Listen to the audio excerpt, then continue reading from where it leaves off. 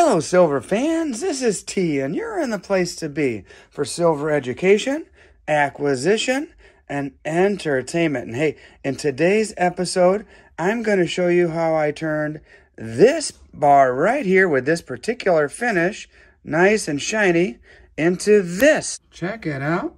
If you want to see how I made this, watch today's video. Hope you enjoy it. It's got some special techniques that I tried out today. And hey, keep watching.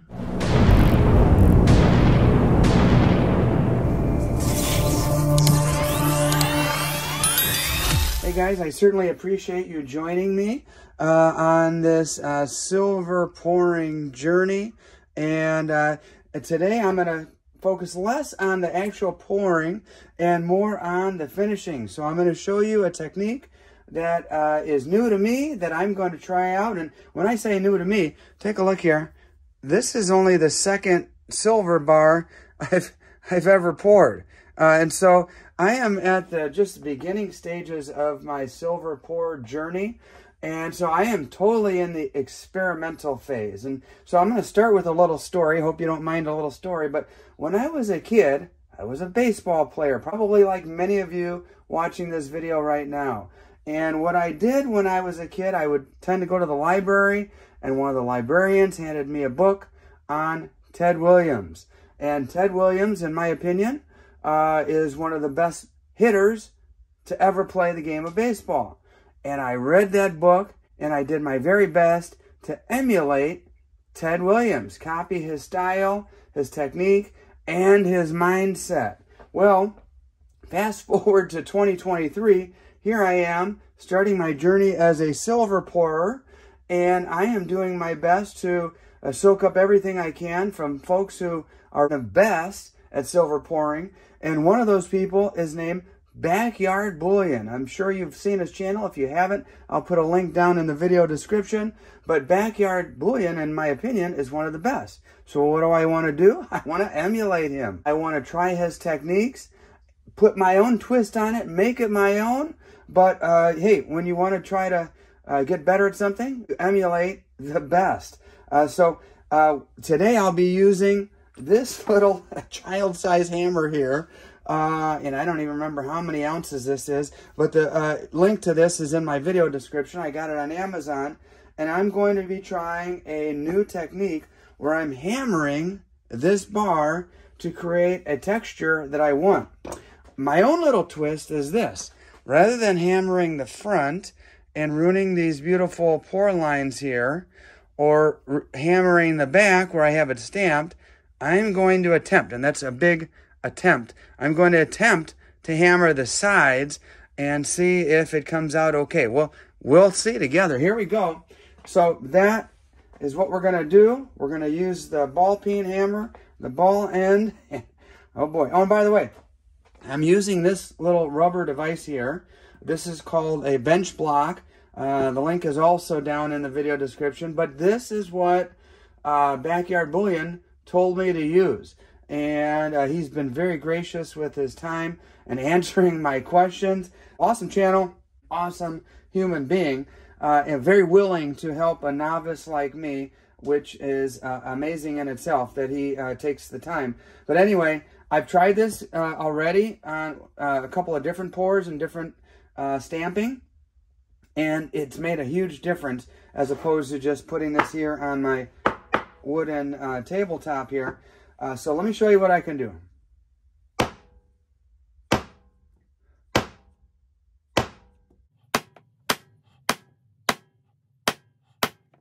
Boy, it takes a little practice getting that aim down.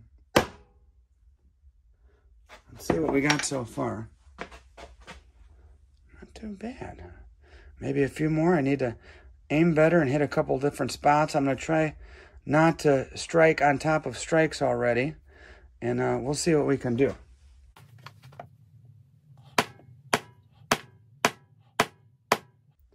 Now for the top. At this point, I'm just looking at spots where I could see where it's flat. And I'm going to try to aim and hit my spot, but I'm realizing I'm not as accurate as I'd like to be.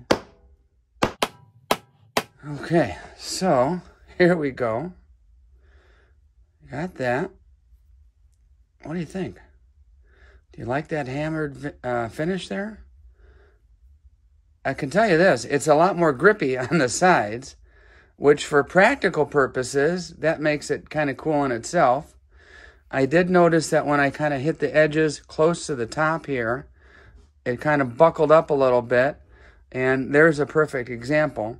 The question is, should I take a flat hammer and hit that, or do I like it and can I live with it? I think taking that flat hammer might run the risk of really goofing it up on the front. But what the hell?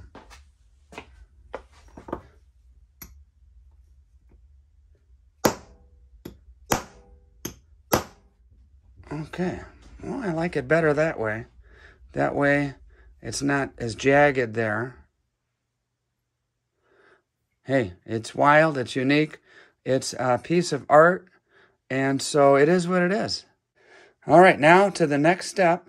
I'm going to finish this with some liver of sulfur, and I know what some of you are thinking. Oh no, don't ruin it, T. I'm going to give it a try. Again, what did I tell you at the beginning? I'm at the experimental phase of my silver pouring journey, and let's see what I can do.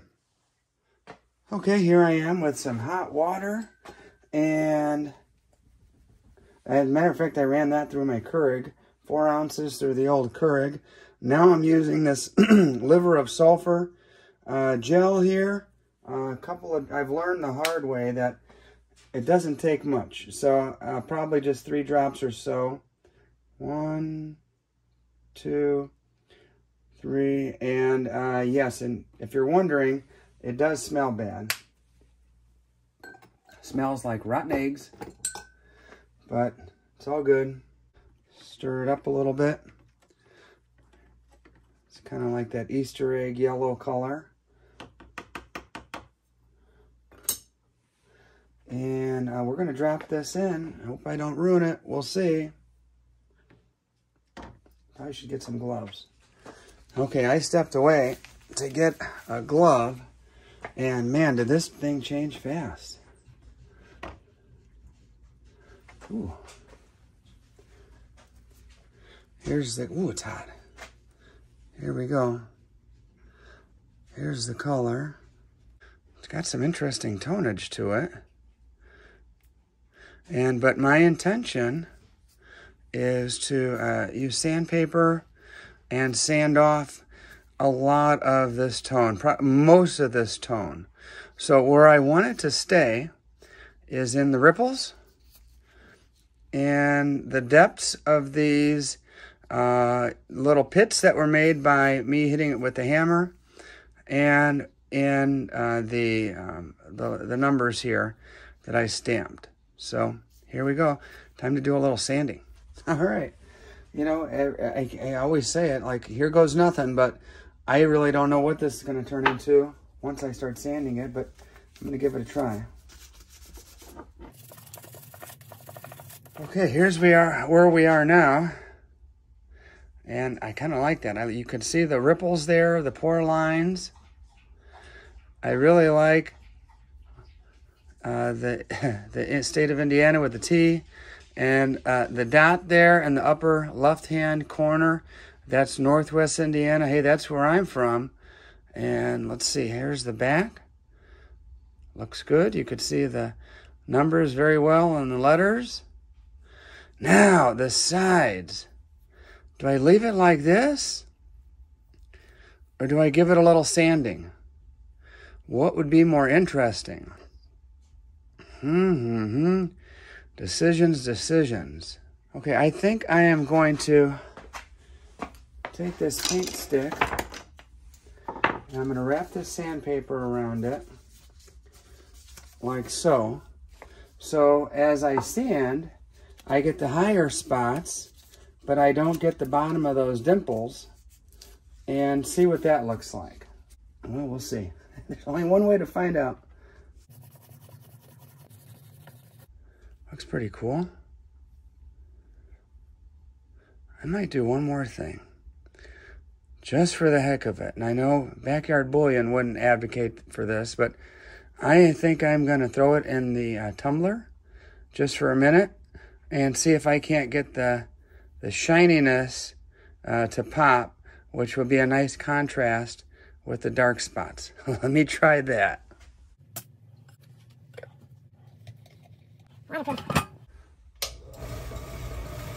Okay guys, so here is the finished product. Nice and shiny. I gave it a little bath in baking soda water to neutralize that liver of sulfur. And I am pretty pleased with the pounding on the side. As I mentioned earlier, it is a little more grippy to the hands. And, you know, it's a little bit of a contrast to this one here. The one on my left was my very first ever silver pour, as far as a bar and a mold. And this is my second. So, you know, just trying different techniques to see what I like, see what I'm good at, see what I prefer, and see what you guys like and prefer as well. And this one came out to be, it was a little heavier pour, 3.6, as opposed to this 3.3. So let me know in the comments, what do you think? What do you like? And right now, I think I'll probably keep experimenting and to see what I can do and kind of push the limits of where my knowledge can go and where my techniques can go. Also, I've been working on these channel rounds. As many of you know, if you've been watching my channel, I'm trying to figure out, and by the way, this is a different one that I made, a new one with some crazy killer, colorful rainbow tone to it. And so for you tone guys, you might really prefer this one. The aqua really popped in this one.